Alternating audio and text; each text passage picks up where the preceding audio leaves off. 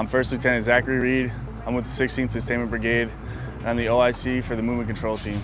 The Movement Control Team's mission out here during Defender 21 is to provide both customs and diplomatic clearances to allow freedom of movement through the European theater to get equipment to all the forward station units. This equipment originated in the continental United States, belonged to the Florida National Guard. It was then moved to Durrës, Albania, where they conducted JLOTS operations.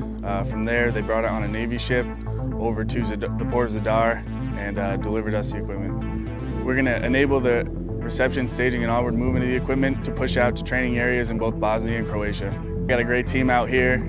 We've been working on missions like this for the last few months, and I'm looking forward to gaining the experience and continuing to improve with them.